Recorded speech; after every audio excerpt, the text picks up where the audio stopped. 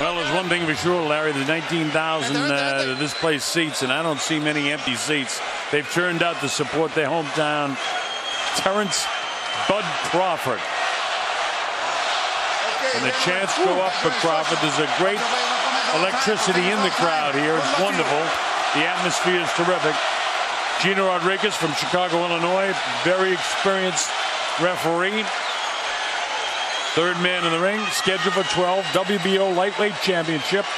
I'm the Colonel Bob Sheridan, along with Larry Merchant and Christina Poncher is with us. And hope wherever you're watching around the world, you're going to enjoy this one. Here we go, round one.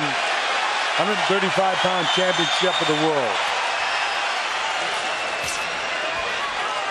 First jab by Crawford. We got the word that the attendance is 10,943, so they turned out en masse in this arena to see him.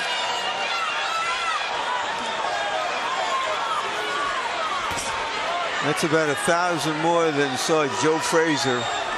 Right, Ron Standard. Right, Ron Standard. For the heavyweight championship of the world some 42 years ago. Crawford, of course, in the black trunks. Cuban fighter Yuriorkis Gamboa, living in Miami, wearing the colors of the Cuban flag. Crawford's jab has caught Gamboa off balance as Gamboa was getting ready to load up a shot. Gamboa is showing already that he knows he's going to have to take some chances. That he's just not going to be able to outbox Crawford from outside. Outside, this is the kitchen for Terence Crawford. He can stay out here all night and outbox him with that height and reach advantage.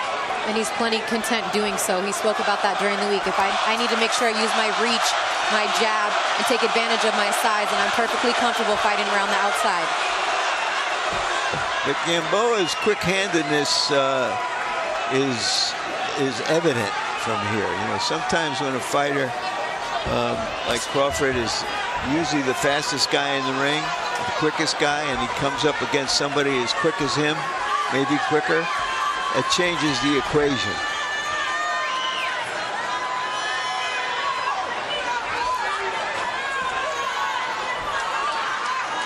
Two minutes gone in round one. Not much has landed. Not much difference between the two fighters so far. If I had to guess, I'd say that Crawford has landed more blows than has Gamboa. But as Larry said, and I expect soon he's going to have to take some risks, because he's not going to be able to box this guy like this from this position all night. And Christina, who spent some time with Terence this week, in spite of the crowd and the reaction that Crawford has, he's perfectly comfortable in doing exactly what he's doing. Good hard jab by Crawford. Almost buckled the legs of Gamboa. I think Gamboa got a little surprised by the pop in that hand.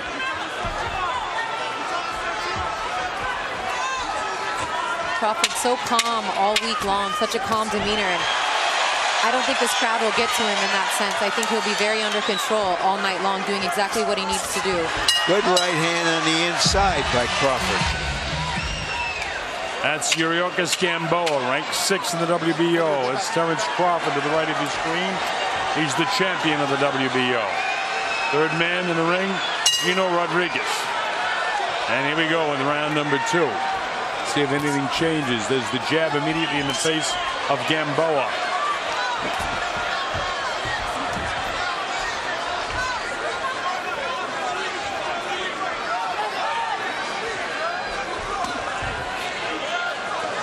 Gamboa to the left of your screen. That's Terence to the right.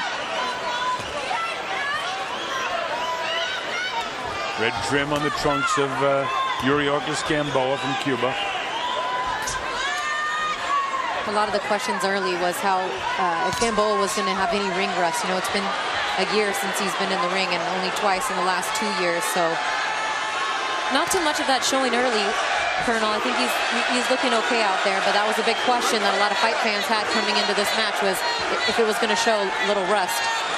Well, it's early to note, you know, but veteran fighter spends a lot of time in the gym. maybe not so much.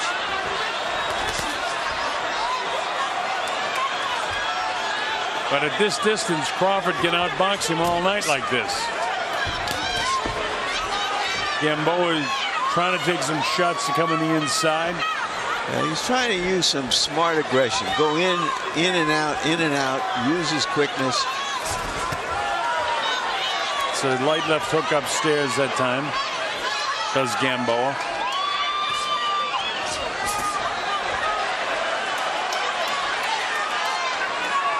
Gamboa as a featherweight, nothing short of sensational.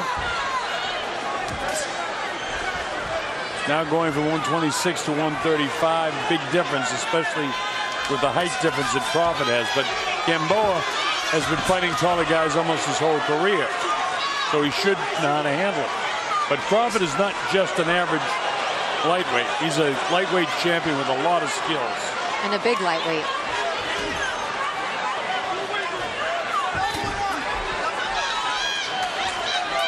His team speaking somewhat candidly, but it was a little tough for him making 135 this time around, Colonel. Yeah, I talked that Bob Arum talked about him wanting to go, or at least the promoter wanting him to go to 140.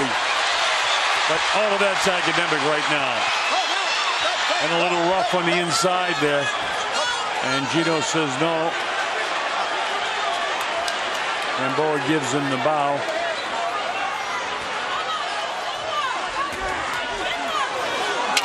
Shot landed by Gamboa.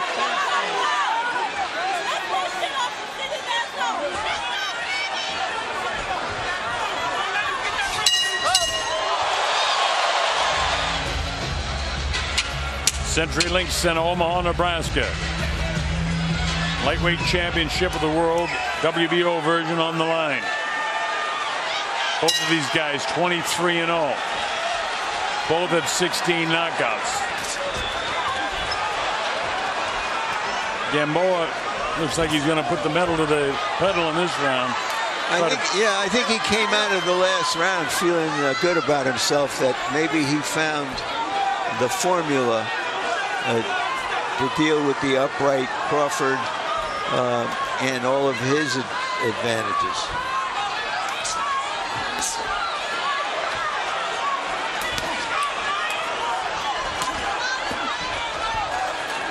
Gamboa seems very strong.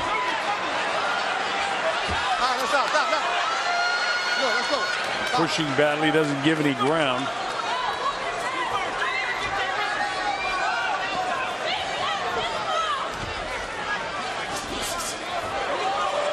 Terence loads up the right. You saw what happened, whistling past the ear.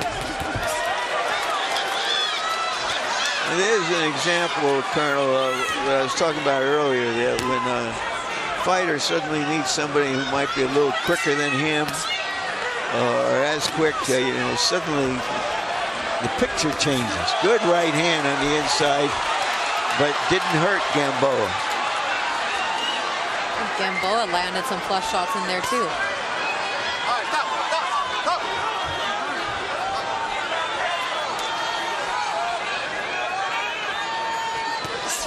Crawford elects to go for a southpaw for a couple of seconds, and he gets whacked. Yep. Gamboa is beating him to the punch. Literally.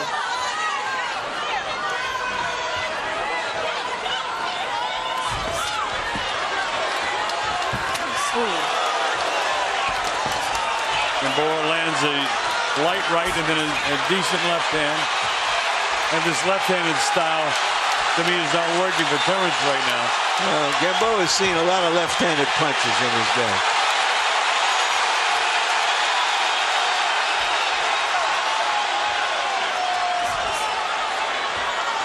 Cheekbones a little bit puffy on the face of Gamboa so far. Decent left hand landed by Gamboa. I think Terence is better defensively when he fights right-handed.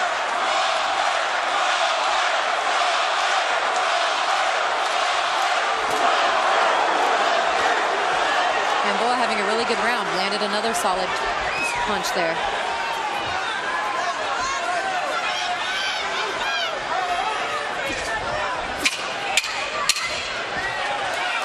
Closing seconds of the third round. They exchange shots, but I think Gamboa get the better of it.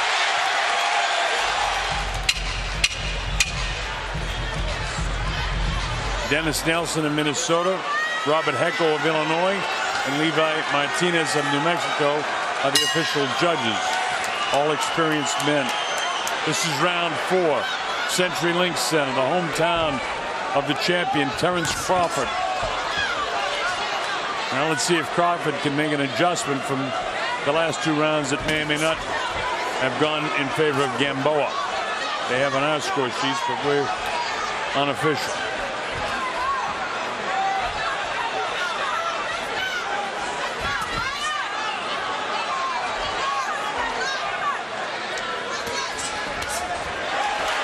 Chops him with the right hand, fighting from the southpaw stance. You know, a question that has to be asked in this fight is, can a fighter who comes from a place where fighters are not usually don't usually come from beat a fighter who comes from a place where a lot of good fighters come from, irrespective of their individual standings in the place? That, you know, Gamboa's been around the block in a culture that has boxing deeply embedded in it in Cuba. I'll tell you, even though Crawford trains sometimes as a southpaw, oftentimes as a southpaw, his punches aren't as powerful when he fights in this manner, and he's getting hit more as that right hand by Gamboa. Terence doesn't look as good boxing as a southpaw as he does as a right-handed fighter. He thinks that he has a lot more power in his left hand when he fights as a southpaw, and that's why he does it. And he gets nailed more. Yeah, he's susceptible to that right hand of Gamboa every time he switches, Colonel. Well, he's not switching. He's just fighting left-handed now. This is a left hand get through, but did it shake Gamboa? Gamboa's on the assault, putting pressure still on the champion. And he took Crawford's punch really well in there. Crawford landed a solid shot. And that was a question, too, coming into the fight, Larry, was Gamboa's chin. It's been a question. Well, he's been down 6 times in his career, but he's always come off the canvas. 2 undefeated fighters. Identical records, identical knockout percentage.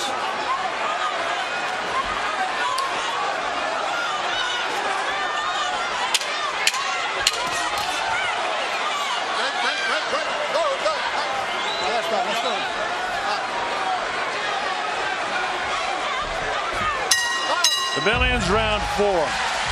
All right, so it's time for Crawford to make an adjustment. The first one I make is go back fighting as a right-handed fighter, but he's going to fight as a southpaw again.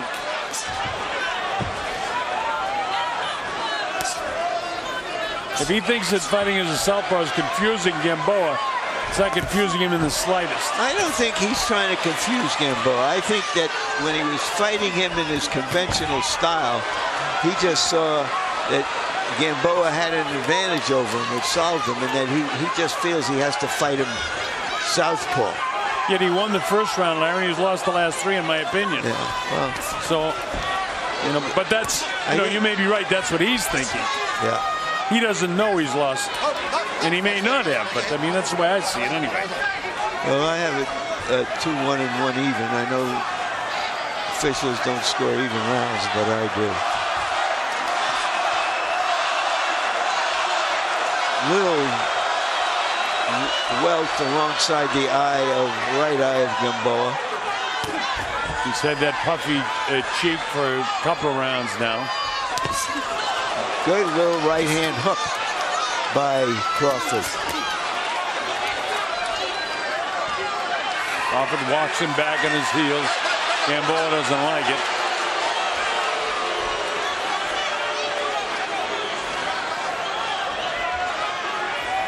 remember Terence said when he fights as a southpaw, he feels like he has more power with his left, but he's not landing many lefts.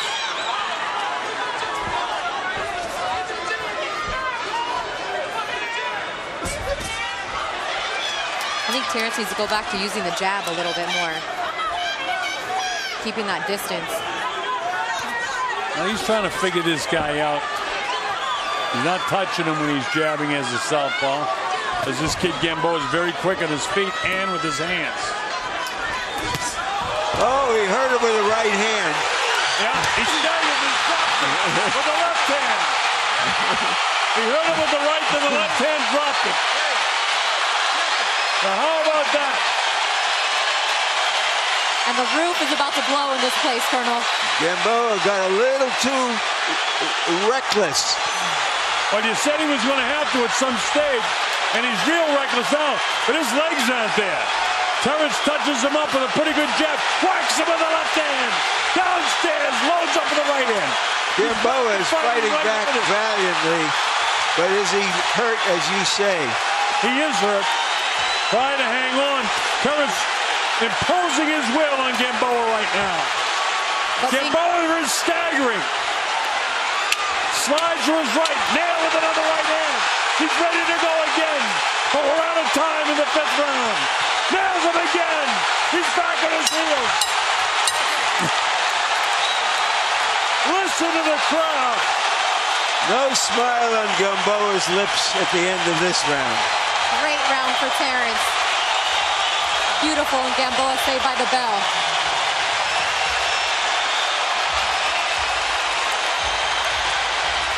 Gamboa blinking in his corner, still trying to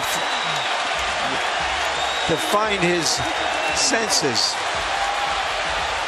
Is Gamboa now. And he's nailed with that left hand and dropped. You're right, Larry. He was getting brave, and he was out of position. And the rest of this round, he's fighting on instinct. More importantly, he took some heavy shots at the end of that round, so let's see how he can approach this and where his body and his legs are under him. I don't believe a guy can recover from the kind of damage he was experiencing at the end of the 5th round. We'll see. Well, at the very least, with that knockdown, that evens out the fight, I think, on our cards, right, Colonel, at 47 all.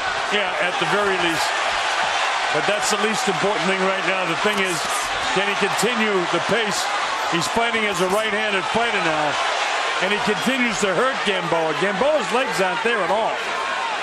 But he's making a stand, to his credit. And I still expect Terence to be cautious in a way and be patient. I don't expect him to get out of his style. Is Terence back as a southpaw again? Well, you and I have discussed this southpaw stuff ad nauseum, but he made it work for him. Yes, he did. And his Gamboa, who was down for the 7th time in his career in the 5th round. His legs aren't 100% just yet. Like Gamboa is throwing caution to the wind. He's trying to nail this guy. Yeah, he's showing us what he's made of. Yeah, he's a fighter. Whether he can weather this kid or not, he is showing us that he's got some. He got cracked by a good. You don't get to be as good as him over such a long period of time with not having a lot of fortitude. Well, he's got that for sure. His legs still aren't there, and we're almost 2 minutes into this 6th round. Very flat-footed. I was just going to say that, Colonel. Still looking a little shaky as he kind of walks forward with heavy feet. He's not just looking shaky. He is shaky, Christina. And I don't think Terence realizes that he's still in trouble. Now he gets up on his toes a little bit and bounces around. Almost his left knee buckled underneath him. Talking about Gamboa. Gamboa gets there with another straight left hand that time.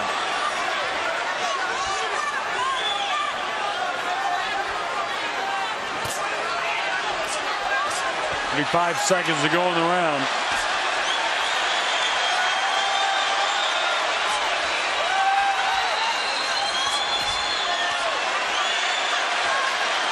Crawford boxing nicely as a southpaw now.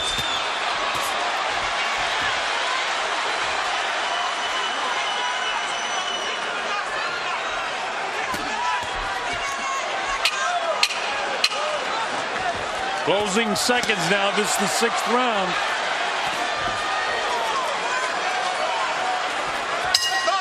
The bell ends the 6th. Another round for Terence Crawford. And it's a moment for Omaha. And now can Terence Crawford continue what he started in the 5th round as we move to the 2nd half of the fight with Crawford out in front in the fight now. The legs appear to be back of Yuriorkis Gamboa. Crawford pointing out to the ref that it's slippery. There are a few pieces of ice still on the mat there, but ref says fight on.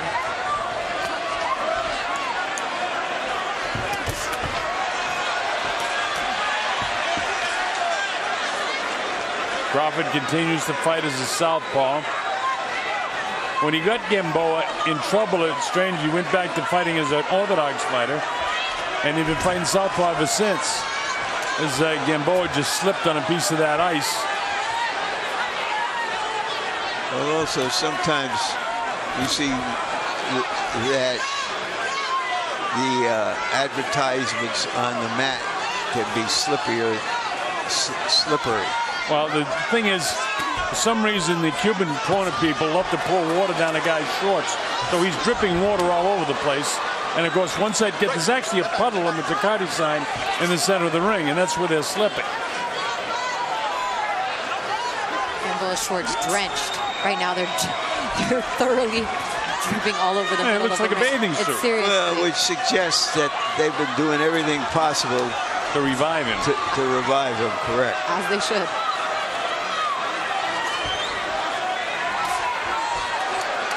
Crawford trying to pot shot him and catch him. Right hand has been effective.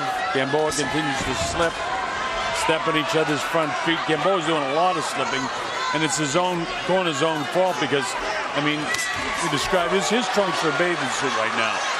They're dripping that much, folks.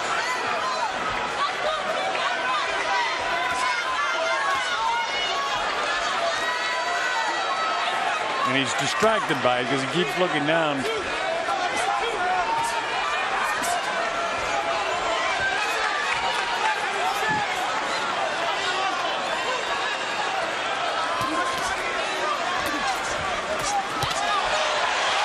Gamboa's legs are totally back, so whatever they've done in the corner, he's revived.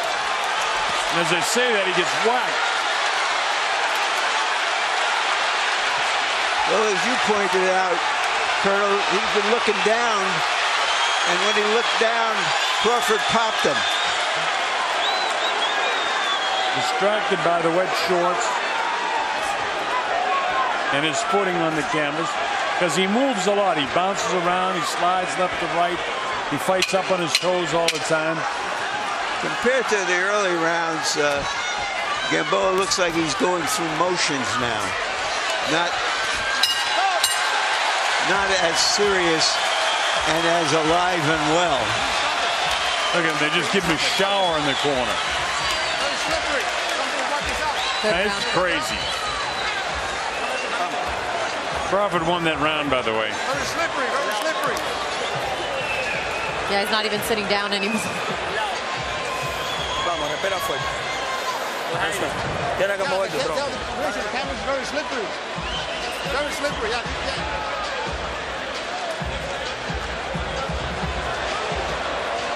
All those punches that Gamboa threw and nothing really touched Crawford. Now we see the advantage of the taller guy.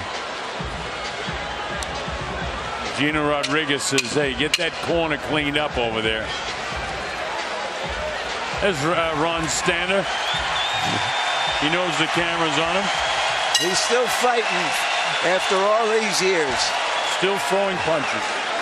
All right, here we go to round number 8. The Colonel Bob Sheridan and Larry Merchant, Christina Ponker. Watching Top Rank Boxing. We're at the CenturyLink Center in Omaha, Nebraska. The home of the guy in the black trunks, Terence Crawford. You know, Crawford is ambidextrous. I mean, his turning southpaw is not a tactic for a moment to try to confuse his opponent. No, he trains to do that, and that's different from what I talk about all the time, and he's successful at it. I mean, he got Gamboa in trouble when he was fighting as a southpaw. It just struck me funny that he turned back right-handed when he was in the process of pummeling him. But that's okay. If a guy trains that way, that's why. And as you said, the guy is ambidextrous. It's different from a guy using it for any other reason. Round 8 action continues. Slowed down just a bit in terms of the amount of punches being landed by either fighter. Gamboa has stopped being aggressive. Yeah, I don't think he's thrown a punch this round, Larry. You know, it's one punch at a time, hoping something happened and making something happen.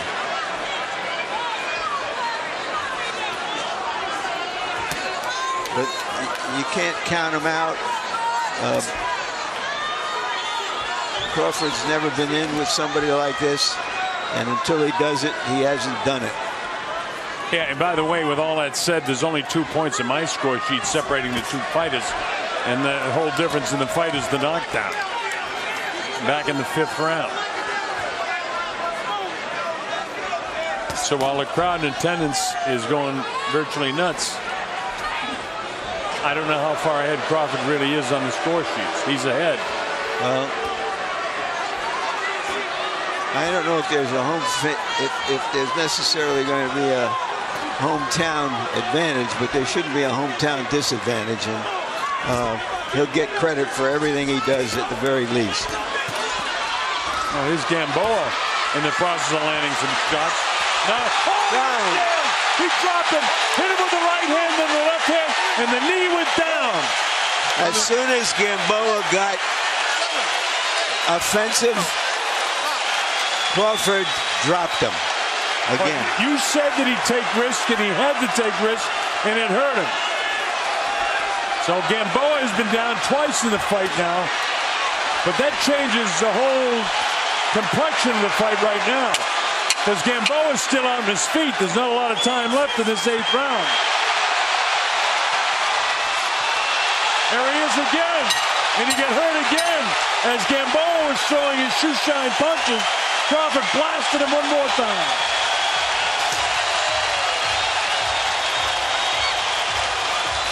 Crawford showing his chin at 2. Every time Gamboa comes in and hits him with something, Gamboa seems to get some confidence. Terence comes right back. And all right, let's take a look at this knockdown. Now you see who's on the assault. Not really landing many blows, and then bang, right across the jaw, left hand, and a solid right hand. And it dropped him down to the canvas. Gino just got himself in position to make that call because he was kind of behind. Gino Rodriguez being the official that was able to call that immediately when that foot hit the canvas.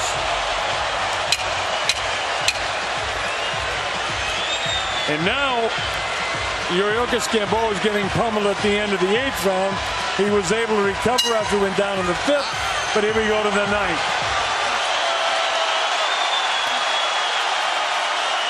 Well, Gamboa has to know now that he's got to make something happen. Well, he's got to throw all caution to the wind.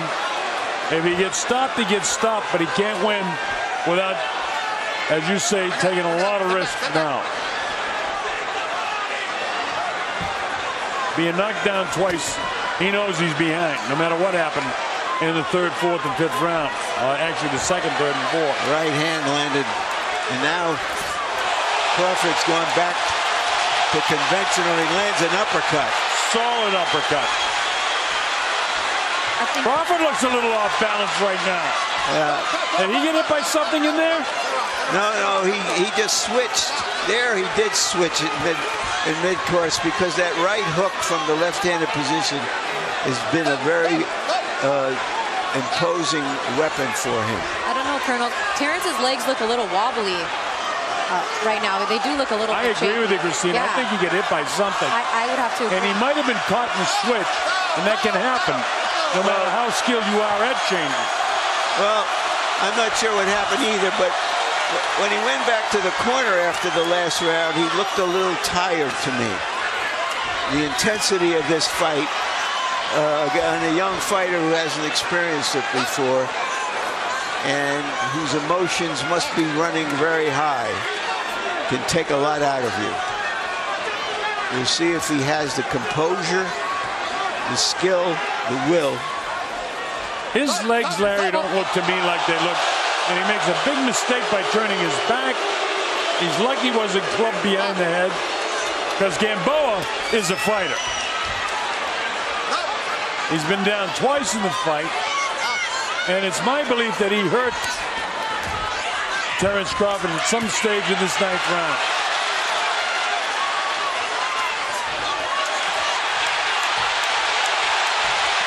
Hey, Crawford cracked him again and straightened out the right leg of Gamboa. He drops him again. That's a hard knockdown that time with the left hook. So if Gamboa is tough and Crawford would hurt, how about that? 27, 26 seconds. He still has time to finish him off. 22 seconds, he's back at him. Gamboa is totally out on his feet. Can Crawford catch him one more time? There's no quitting Gamboa. He keeps battling, falling forward. Uppercut, drops him again. It's all over. Terence Crawford has stopped Yuriorkis Gamboa to defend his title in his hometown. Terence Crawford has become an American star. This is Terence Crawford's coming out party in his own backyard. Well, he knocked him down. We questioned whether, even though Crawford had scored 2 knockdowns, we questioned what was going on with him. And he showed that he has some bottom and bottle to be a real champion. Remember, there were stages in that round where I thought that he might have been hurt. And he drops him with a vicious left hook. Never before defeated, obviously never knocked out. One of the most celebrated amateurs of his time. At 32, Gamboa gets stopped. And at 26, Terence Crawford has given his hometown something to cheer about.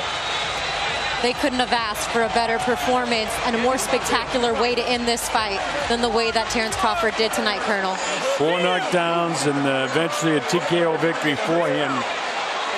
And again, I thought that there was a stage in that 9th round where he might have been hurt.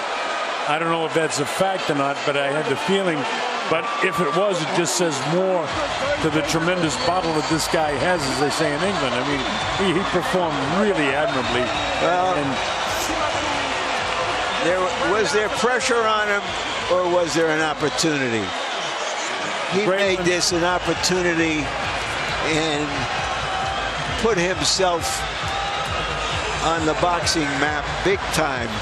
His promoters and handlers are dancing now in the ring. That you can be sure of. And which way does he go now? Who does he fight next? Well, and putting on a... Well, let's make it official by going to Michael Buffer. 2 minutes, 53 seconds of round number 9. The winner by knockout victory, the fighting pride of Omaha, Nebraska, USA, still WBO lightweight champion of the world, Terence Crawford.